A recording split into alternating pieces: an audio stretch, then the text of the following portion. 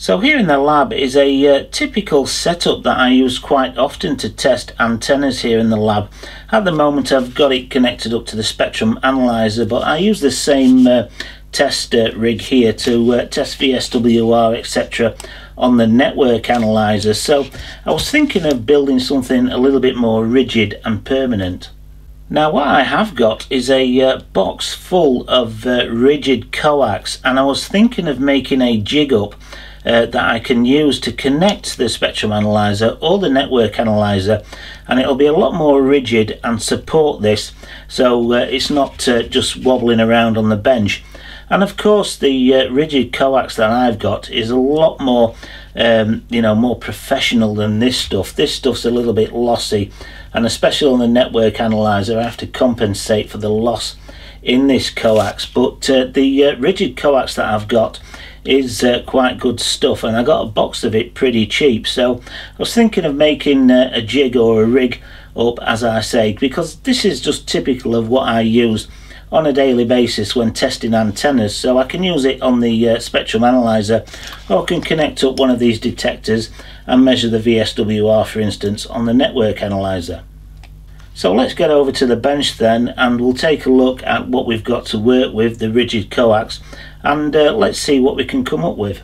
So to form the basis of the jig, I'm going to use this rigid coax that I picked up. I picked up a box of this stuff, and I picked it up pretty cheap, and the seller told me it's rated up to 18 gigahertz, and more importantly it's 50 ohms rigid coax, which is what we need, and 18 gigahertz is far more than what I work with at the present, so it should be more than capable of handling the 2.4 gigahertz and 5.8 gigahertz that I use. Now the biggest problem that I've got with this stuff is I can't bend it. I don't have the tools to put any bends in this, so I've got to choose pieces that are already bent to the kind of shape that I'm already looking for. So I think this piece here I'm going to use for the feed from the sweep generator into the input on the SWR bridge, or the directional bridge that I'll be using, and this will connect up to the sweep generator and then feed in along this bend, and then we can put our directional coupler on here so we can then do our SWR measurements. And then I can just find a straight piece like this piece here, cut it to the length that I want, and then we can have that feed going in from the directional coupler or the VSWR bridge into the spectrum analyzer itself. So what I'm hoping for then is, with both of these connected to the directional coupler or the VSWR bridge, it's going to be more than strong enough to support that and the antenna that I'm testing, just by using the rigid coax alone, because it is pretty strong stuff, this. Now as for the connectors, what I'm going to need are two N-type connectors and two SMA connectors. Now to purchase the specific N connectors and SMA connectors that will normally solder onto this kind of diameter rigid coax here is just going to be too expensive. I can't pick them up cheap, but I've got two of these N connectors, and these are designed to fit over the top of some LMR 195 I believe, or maybe a little bit bigger coax, and it's got these little nuts to actually tighten them down onto there. So what I'm going to do is modify this slightly.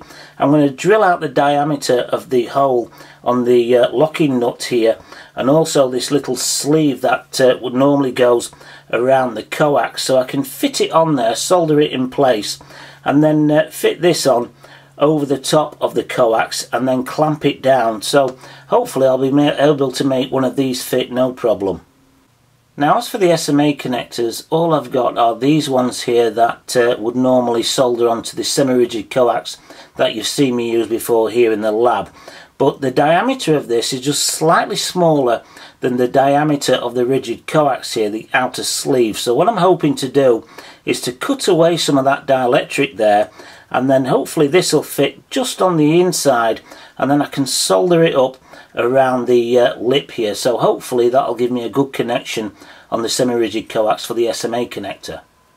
So I've drilled the diameter of this nut a little wider so it now fits over the top of the semi-rigid coax there, but I just wanted to show you this. This is the little flange that goes over the top of what normally would be normal standard coax. So it would fit over the top of the coax, and then the outer braid will be cut short and then bent over the top of this lip here, and then this little rubber ring as an insulator would go over the top there, just to stop the outer braid grounding to parts that you don't want it to ground to. And then that outer braid will hold this in position, and then the nut will come in and screw it all down nice and tight. But what I'm going to have to do is solder this into position on the semi-rigid coax there. And I'm just looking at this material itself, and I do believe that this is sterling silver. It's not metallic in any way, and I've already done a little test solder here, so solder does stick to it, so it's definitely not aluminium. But I think this is sterling silver, and it's not silver plate. I think it's solid sterling silver. And I do believe the inner core of this rigid coax as well is sterling silver. I did think it would possibly be silver plated copper wire. It is really thick stuff, and remember, this is supposed to be you know, capable of handling up to 18 gigahertz. But having just cut this short, and you can see the cut line there, I also think this is solid sterling silver. So the guy who sold me this box of scrap, and I think I paid about £10 or £12 for it at a Hamfest I went to a couple of years ago now, probably didn't realise what he had, because I know silver is not as expensive as say gold or some other metals, but even so, the box that he sold me is quite a lot. It would possibly have been worthwhile at one time, a few years ago anyway, stripping this out of the semi-rigid coax and weighing this in on its own. It'd have probably got definitely more than 12 quid for it anyway. So I've got that flange soldered onto the coax. It was quite simple to do. The solder flowed quite nicely around this rigid coax and soldered onto here. As I say, I do think this is sterling silver, but I had to get in there with a grinding tool as well, just to get rid of any excess, just so the nut sat quite flush on the back there. But now what I can do is just place that into the end connector here and tighten this up, and then it does a really good job of holding it in place nice and secure, because remember, this N-type connector was originally designed for more traditional coax, not to be on this rigid stuff. So what I'm going to do now is solder the pin on the end, and then this is as good as done. So next then, I need to cut this a little bit shorter and attach the SMA connector to this. So in order to work out where to do that, I've got it attached to the sweep generator here. This is the main coupler that I tend to use you know, the majority of the time. So this connection on the coupler needs to be connected directly to the spectrum analyzer. So I'm just lining it up by eye, and I'll put a little mark here where I need to cut it short and then attach the SMA connector to. So I know I'm roughly in the right position there.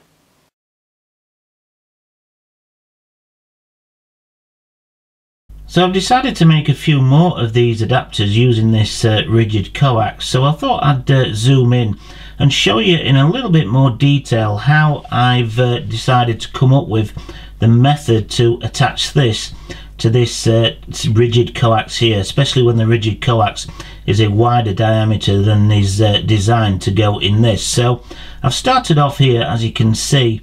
I've left a little bit of that inner core there, so I can I've got quite a length to play with. I don't actually need it that long, but I've cut down these slits in the rigid coax itself. I've just spaced them out about 3mm apart, 4mm apart, and I've cut down about 8mm in depth. But what I'm going to do now is pry these back on themselves to open them up a little bit like a flower, and then when I've soldered them up, I can trim them to the correct size so I can attach them to the outer rim of this SMA connector.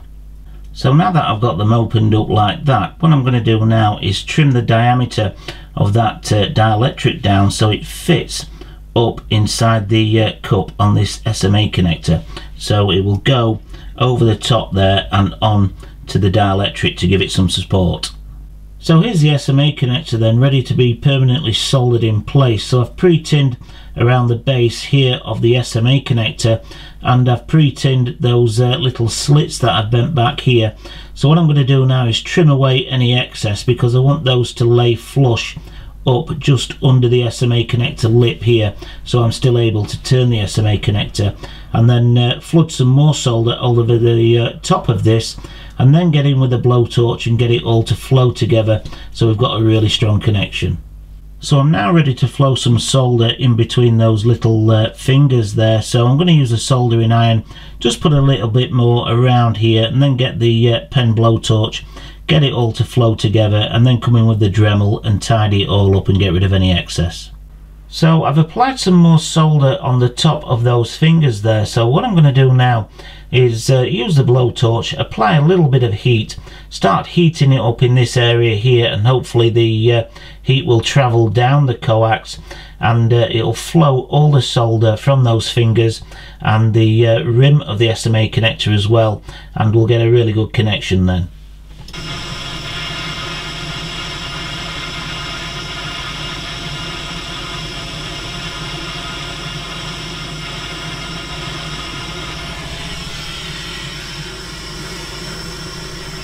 So the first two that I made of these, I used a crimp-on sleeve to push over the top of here, and then put a little bit of heat shrink tubing or whatever over that just to protect these. But if you do the method that I've just shown you, you don't really need to do that. I've just come in with the Dremel, tidied it up a little bit, and I'm going to use some of this copper tape just to wrap around there to tidy it up, and then cover it all with some heat shrink tubing.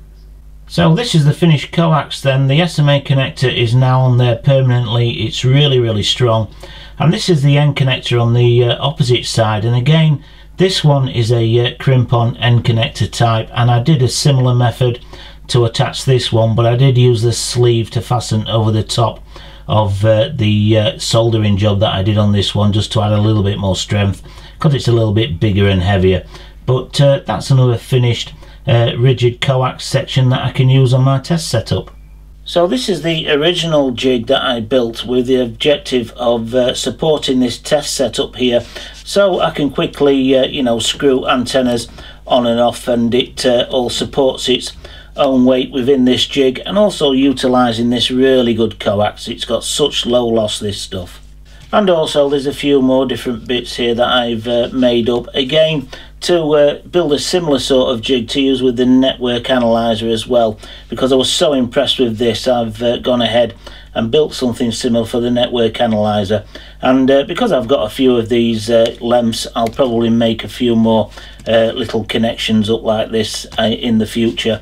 But hopefully I've shown you my way of soldering these connectors on here when they're not really supposed to connect to this kind of diameter coax. So here's all the adapters that I've made then. I've made a few more than I originally planned to make, and I've still got a box of this rigid coax, although I'm getting down to just short pieces now left. I don't have any really long pieces. So what I'll probably do is just make some more as I need them, as you know, testing different things in different situations. If I think you know, it's something I do regularly, and I can make a particular length of this rigid coax as an adapter to make it a little bit more simple, then I'll probably make them in the future as well. But this rigid coax is extremely good. There's hardly any loss with this, even over this longer length here. There's not a great deal of loss in this at all, so it's perfect for a test setup situation. So any comments, please drop them below, and if you enjoyed the video, please give it a thumbs up, and hopefully you'll join me on the next one.